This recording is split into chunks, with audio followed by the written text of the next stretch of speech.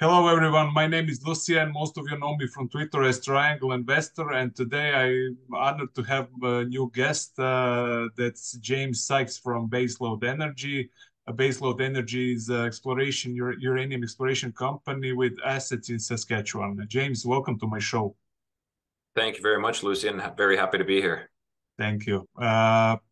Like with all my guests, I first start with background of my guest. How did you get involved in uranium industry, and how did you become a baseload CEO? I was kind of born into the uranium industry, to be honest. I am from Elliott Lake, Ontario, which back in the days, the 50s, 60s, 70s, 80s, Elliott Lake was the preeminent uranium distribution or preeminent uranium mining jurisdiction in Yes. Canada. And so when it all closed down, everything went to Saskatchewan. But yeah, my dad was a uranium miner. I grew up in Elliott Lake. Never really knew what nuclear energy was or uranium was until I went to university and started floating around taking different courses and discovered nuclear technology was pretty awesome. So I really got into it, then decided to pursue a career or a study in geology. Yeah. So upon graduating from that, I started working in the uranium industry because that's what appealed most to me. Again, having that Elliott Lake background, believing in nuclear energy as a viable energy resource. And throughout 15 years of my career, working with companies such as Denison Mines, Hathor Exploration, who were taken out by Rio Tinto, Yeah, I uh, know. the Next Gen Aero being part of the discovery team there. And yeah, 15 years of exploration success brought my reputation to a group that were looking to launch a uranium company back in 2020, and that became Baselode Energy. We hit it off, and we've done really well since then. It's the OR group of companies. So Baselode is a happy family member within that little larger group. What other companies are in that group? Metal Energy, which I'm also CEO. It's a battery metal exploration company. We have a nickel asset in Manitoba, which is phenomenal. Great results. Very undervalued company. Great. QC Copper and Gold, who also own about 13% of the outstanding shares of Baselode Energy are owned by QC Copper and Gold. So that's another one of the OR group of companies. They've got a huge copper gold resource in Quebec, past mining project, but they've looked at it in a whole new light and see billions of pounds of resource potential there. So great company there. Mustango River Resources, who've just made a recent gold discovery in the Thunder Bay area. You can expect some great results out of them as they continue to drill and looking Good to down the know. road. And Yeah. then same with American Eagle Gold. Again, our group of companies has a lot of successful companies. American Eagle Gold are just made a deal with Teck, I do believe, and they have funding to continue drilling some of their copper gold assets in BC. Very encouraging results out of that too. Some pretty broad intervals of mineralization. So a lot of Great. good things out of our group. Great stuff.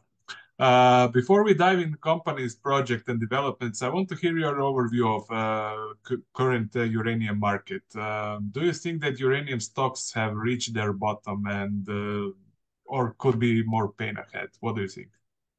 I think we've reached our bottom for sure. I think this is a good plateau area.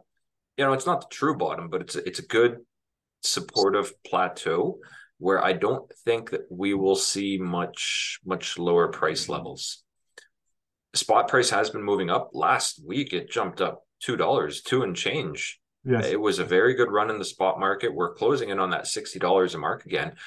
If we don't see new production start at $60, or I guess like $60 contract prices or higher, then we know those prices are going to have to go up higher, and that's going to weigh on the uranium market. And I think it will be a very positive thing for a lot of uranium players.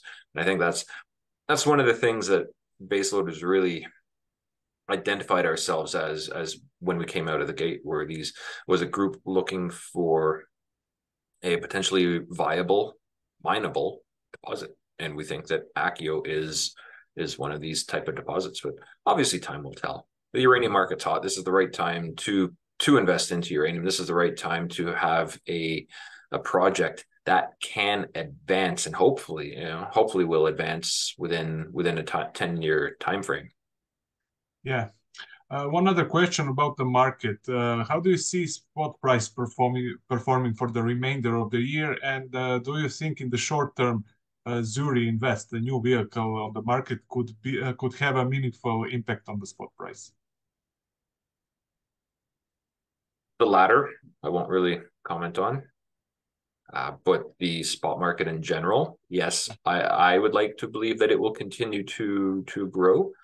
From everything that I've read, from everything that I've seen, from everything that I've heard from market participants, is that this is looking like the start of a very good run, a run with longevity, and that's a very key difference from what we've seen in the past. But what are we expecting to see? Are we looking for that big $1.60 per pound peak that everyone saw in 2006, 2007? I don't think so. I think it'll be much more of a gradual climb, and hopefully it is a little bit more. Yeah, yeah. But as the tide rises, all boats rise with the tide. So I think it's a very lucrative scenario, and I think that yes, prices will continue to rise. I'm not a fortune teller, except for when it comes to finding mineralization. But that's your job. when it comes to the uranium market, yeah, I'd like to believe it's going to stay over $60 by the end of the year. Historically, that period between September, October is when a lot of contracts were being made, being written, and there was typically a lot of market activity within those months. So maybe if history repeats itself, and that's the time when things happen. You know, it was just an observation from decades ago. Yeah. But if things stay true, then maybe those months we'll see some more activity. We'll see how things progress and change. And so long as the build-outs keep happening globally, so long as demand is still there, that supply gap will have to start closing down, and we need higher prices for that to happen. Yeah, you're right. Okay, James, let's get to your projects. I would like that we go through all of them. First and most known is Ackio, a new high-grade uranium discovery in Athabasca. You recently announced the start of 10,000 meters drill program. Can you share us an update on the progress and the details regarding the drill targets and plans, and what are your expectations from this drilling? It's the drill program's ongoing. Yes, everything's going well. It's been very efficient, very effective. I guess one of the things, because we know where a lot of mineralization is, because we've modeled it to what we think is how the mineralization looks in the subsurface, we have been able to provide ourselves with cutoff depths. So we're not drilling as deep as we are last year. Already looking at the drill holes that we've completed out, we're saving a drill hole in every 4 drill holes. So we get a bonus drill hole this year because we're drilling shallower. So just another way that we can expedite exploration in this area and make it less costly. So it's very beneficial that way. But yeah, everything's going well. In this first part of the exploration program, we are focusing on delineating and defining the mineralization, the high-grade mineralization shell that we've identified at Ackio already. So we took a shotgun approach to drilling last year, trying to keep a 50-meter spacing between intersection points. And now that we know where there are some areas of higher grade or where we think things can tie in, we're going in there and just putting in more drill holes to support our theories, to provide more confidence in what we do have and what can be mineralized, because that's obviously, you need to know that information if you're ever going to pull this stuff out of the ground. Of course. So that's step one.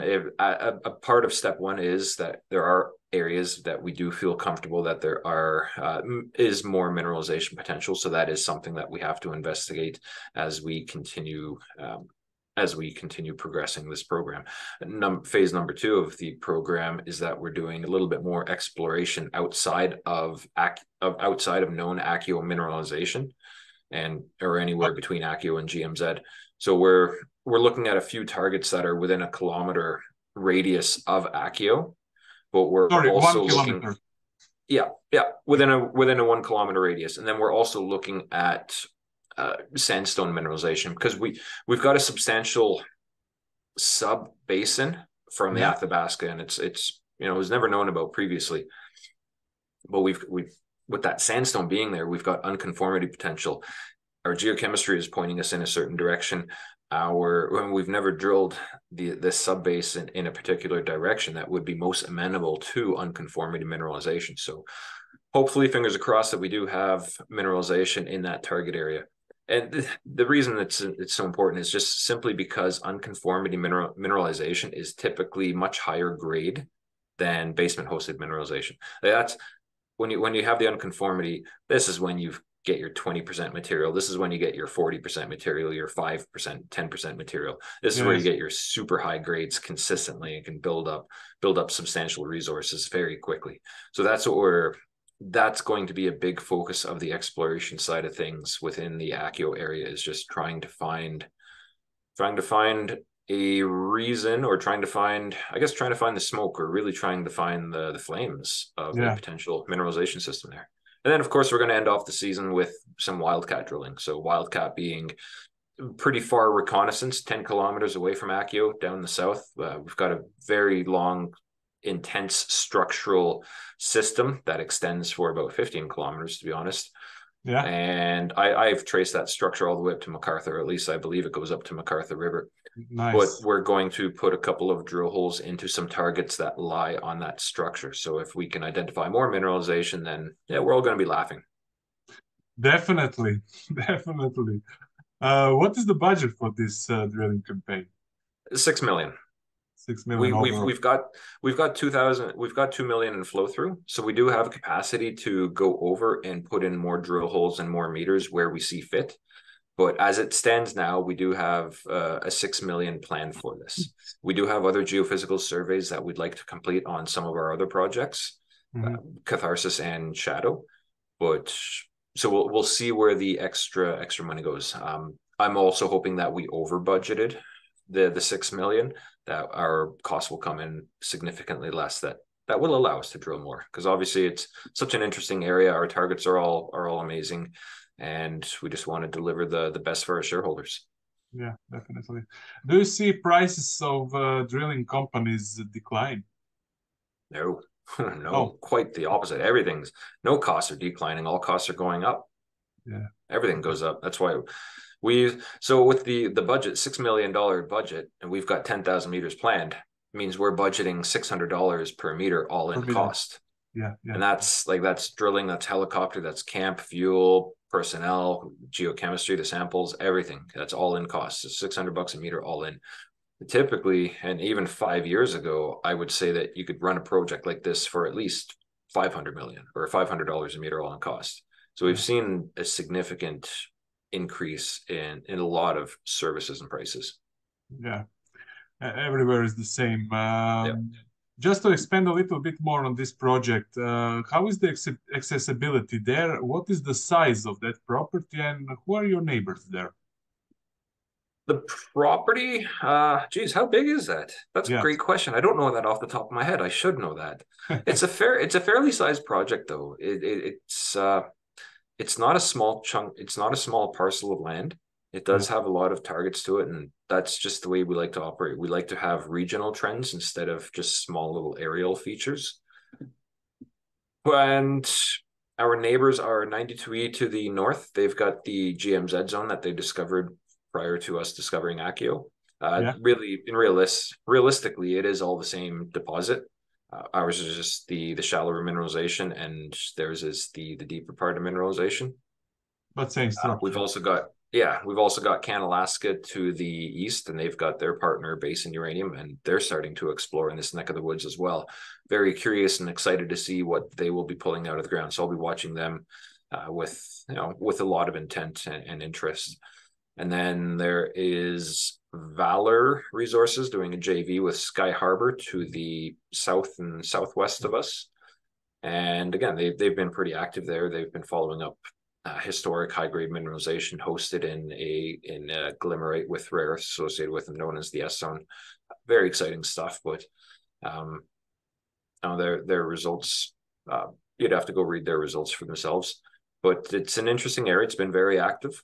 There's a highway 30 kilometers to the, actually as the project lies about 10 kilometers to the east of our project. And then there's another highway that services the Key Lake mill and the McArthur River Haul Road, another 10 kilometers, 20 kilometers or 30 kilometers to the west of us. So infrastructure there. Power line runs up through the area. It's all hydroelectric power from Manitoba. So that's always good stuff. There's cell coverage up in the area. So we've gone in and used helicopter support to run our projects at Ackio and on with the Hook project as a whole. And it has added to the cost for sure, but we think that it's been the right move to do. Accessibility in the area has not been the easiest, and being helicopter support has just allowed us to leave a very small footprint on the ground, one that we're very happy walking away from, and you can't even tell that you've drilled there. Okay. Let's discuss Catarhsis. It's a very big land package with 136,000 hectares. Yeah. What are you doing there at the moment, and do you have any exploration plan and budget for that project? We're waiting to get results out. We completed the first ever drill program on Catarhsis this winter. Very happy with what we saw in the core visually, the right rock types, right alteration styles.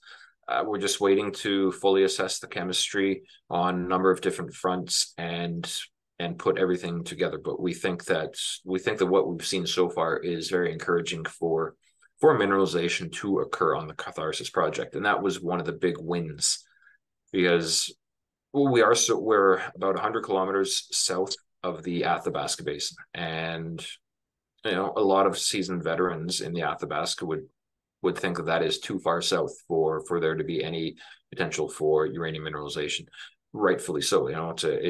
There's a lot of support behind that. However, we see things slightly different, and we think that distance has the potential for basement hosted mineralization, and the drill core results emphasize that. I think they really support the idea that there is potential for mineralization on Catarhsis. And as you mentioned, Catarhsis is not a small project. It's huge. Yeah. It is a massive project. Yeah. Now, the thing to remember with Catarhsis is that Catarhsis is very much like Shadow, but a lot smaller, although it's the larger project. So Shadow, we staked the Shadow project. That was our first project we ever staked based on a macro scale structural model. We took that structural model, shrunk it right down, and that's what became Catarhsis. So it's the same style of mineralization that we're looking for at Shadow and Catarhsis, just different scales to work with. So Catarhsis has the entire structural model all within its project boundary, and we think that there's a lot of potential on this. So what's in store for us? We do have some other geophysical surveys we need to complete on there. We've covered a lot of the project with geophysical surveys that has highlighted the targets that we're so excited for. There's at least 40 drill targets on this project, that I would consider to be viable drill targets. So it's definitely not a small project. It is something that could keep us going for 5 years of exploration work on our own. And that's so we've got the geophysics that we need to fly. We did drill program.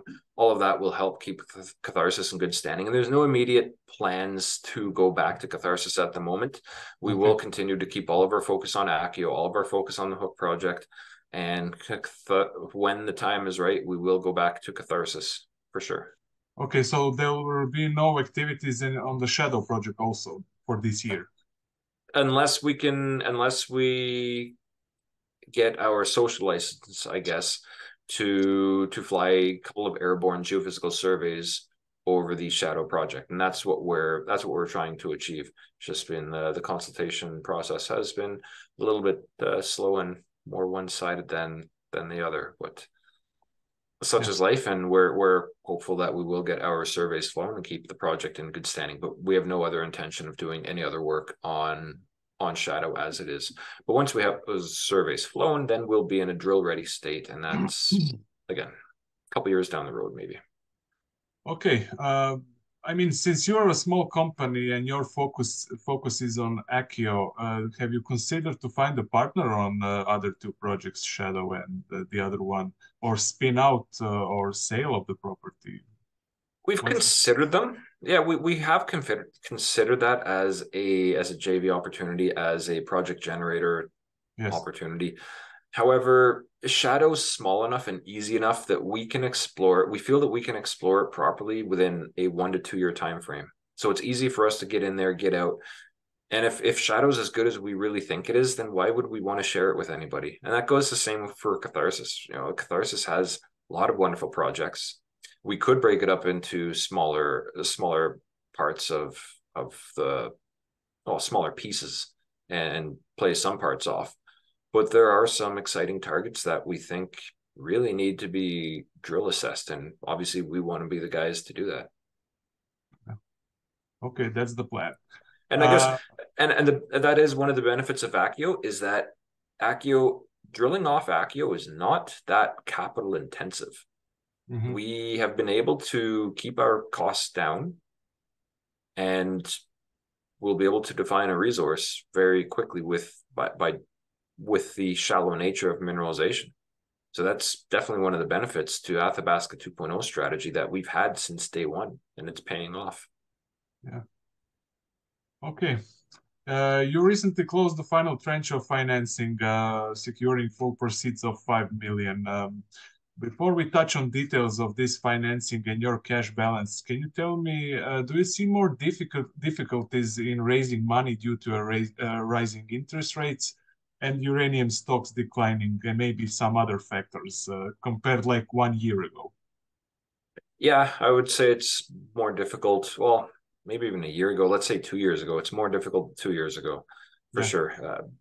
When uranium was hot, when Sput was buying uranium off the physical market, it was easy to raise money. Yeah. Everybody was raising money. Anybody could raise money. Now it is definitely harder. We did raise 5 million over a prolonged period, but we completed it. There's interest in the company. We raised 80% of that very quickly. So there's still interest, and there's still a lot of people backing Baselode. So those are not new investors. Most of them are the old investors in the company. No, it's a mix. There are new, there are old, there are repeat investors. So it's just a broad mix. But yeah, it is more difficult now. I think there are some other competing factors.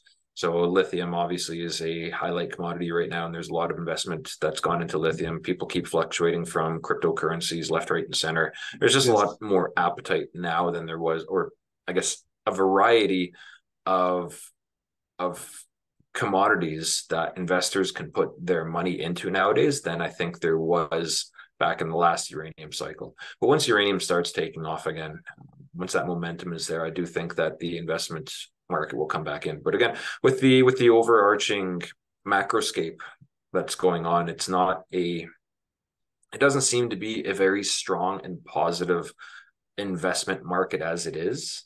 Yeah. It's not the most bullish market that I've seen, that's for sure.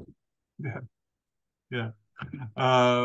So what is the current cash balance of Baselode, and how do you plan to spend that money, and for how long this amount will get you through? We've got about $11.5 million in the bank. 7 of that is in flow through. 7.5 million of that is all in flow through dollars, and that's going towards our exploration for Ackio this year, and also towards exploration or any of the geophysical exploration that we need to get done, or starting up projects next year. So we're well funded to see this whole program through this year. That leaves another about 4 million in the bank, all hard working capital dollars. So those will keep the lights on for a number of years. Our monthly burn rate when we are not drilling is about 70, 80, 90 grand a month. As soon as we start drilling, though, we change some of the cost structure around that. Our people fall into the project base, and so our monthly G&A costs kind of come down. So on the grand scheme of things, we're to keep the lights on less than $1 million on an annual basis, quite a bit. You just answered my next question. Thank you for that. Efficiency. I often ask my guests the next question. Where do you see Baselode in 5 years, and what is your goal here? I mean, is it to bring it to production or development phase, or increase the value by exploration and bring the properties to resource category and sell it? What's the plan? Well, it's kind of a little bit of A and a little bit of B. It's, you know, it's what's best for our shareholders. It's what's going to be most effective and make everybody happy in the long run. Do we just bring this up to a resource and try to sell it off? Do we try to mine this? I know I prefer the latter, to be honest. I like the idea of trying to mine this on our own. It is such a small operation. I think it is quite doable for any company. You know, the smaller companies don't have the same overhead as larger companies, so I think there are benefits in that. But you know, if a larger company, mid-tier company came along and said, you know, we'll offer X amount for it, and everybody's happy and shareholders are all happy with it, then we'll do what's right by our shareholders and everybody else. But we're not saying that is our only approach. I think it'd be pretty cool if we could actually start mining something and start generating a revenue for the company that we could self-fund exploration on our other projects. Again, you're still looking 5-10 years down the road. Yeah. But there's that's as a personal win. I would love having that on my resume. You know, finding a deposit and bringing it into production. I think that just speaks volumes of what, you know, of what I've done with my career, and it would provide investors with a lot of security as well. That, you know, not just a chump on the screen, actually do things. I hope that this wish comes true. Really. Yeah, thanks. So do I. Yeah, it would be quite awesome. Yeah. James, I would like to hear more about your share structure and skin in the game. Can you share us a little details about that?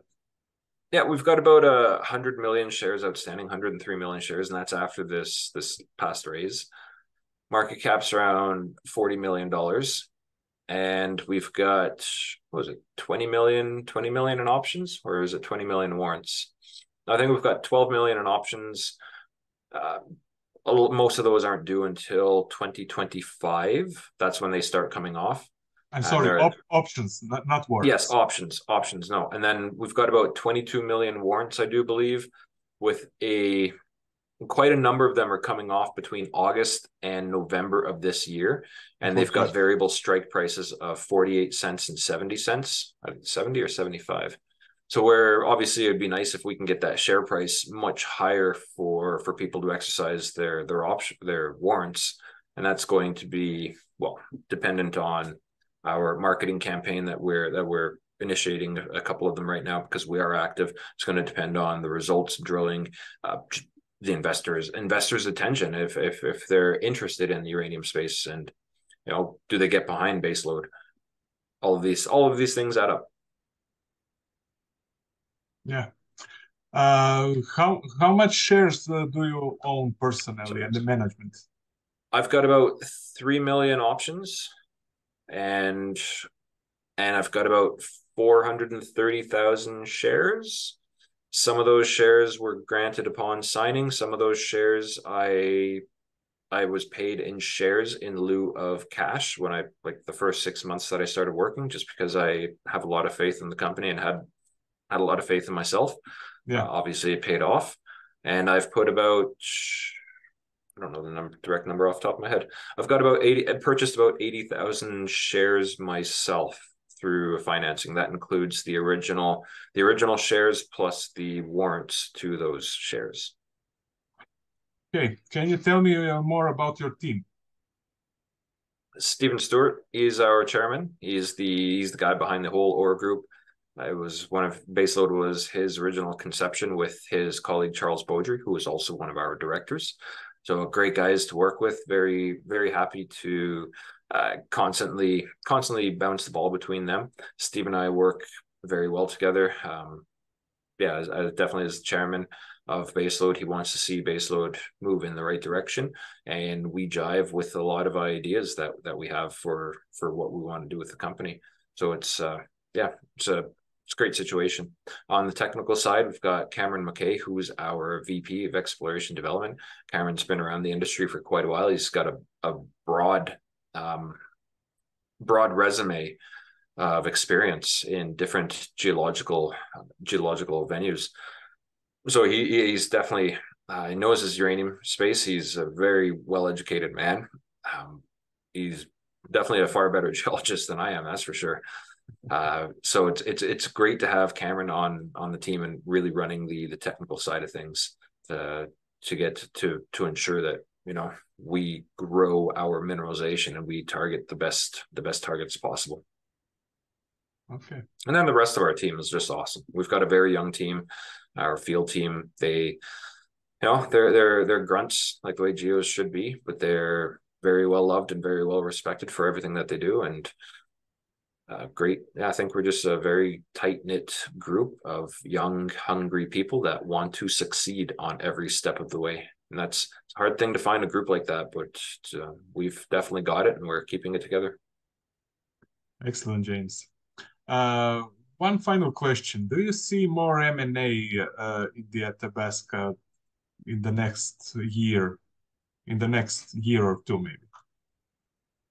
Yes and no. I no, on the grand scheme of things, no. But on the yes side, it's not really M&A, but it's more earnings. I see it because there's a lot of project generators that are evolving and just people are staking up ground. They are just staking up ground to say they're in the Athabasca, and then they're trying to vend it out to partners. So I think that there will be a lot of that going on, and we've already seen a lot of it going on, but I think we'll see more. M&A, not until you start seeing some of these deposits really proving themselves. Who are some takeover candidates? ISO Energy has a great project, Hurricane Zone, that's right on the chemical project boundary. Yeah. So is that represents a great takeover target for sure. What's going to happen with Baselode and Ackio? What's going to happen with 92E and GMZ? You know, anything's up. Anything's up for debate on those. Oh, is anybody going to take out NextGen, Narrow? Is anybody going to take out Fission, PLS? Those are some big things out there. Those are some quite valuable companies. So I think it'd be hard for some companies to want to come in and just start taking out some companies. Rio tried it back with Hathor back in 2010, and you know, you can see the results. They haven't done anything with it since, and they actually just sold it off to UEC. Yeah, her uprider. So, yeah. So there's you know, you can slip on these banana peels if you're not careful. Yeah, definitely. James, how can investors reach out to you and your company? A number of ways. We're very active. Sorry, I won't say very active. We're active on social media, the Twitter and LinkedIn. We've got a YouTube channel that people can watch some of our videos. That's the OR Group YouTube channel. I'm available via email, jsykes@orgroup.ca. That's OREGROUP.ca, and Sykes, SYKES. And then you can also reach out to the company directly, info@baselode.com. And what's your website? Our website, hey, baselode.com. Yeah. James, thank you very much for being my guest. I wish you all the luck with Ackio drilling, and I hope we will catch up soon again. All right. Many thanks, Lucian. Thank you.